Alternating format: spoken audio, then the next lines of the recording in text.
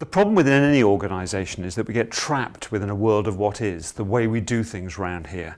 And we're locked within that world by an environment of, or an atmosphere of, conventional and traditional thinking. We'd like to break out from time to time because in that world all we can ever do when we make decisions or solve problems is do things better. We're incremental improvement. If we want to make step change, if we want to do something radically different, we need to break free from those constraints.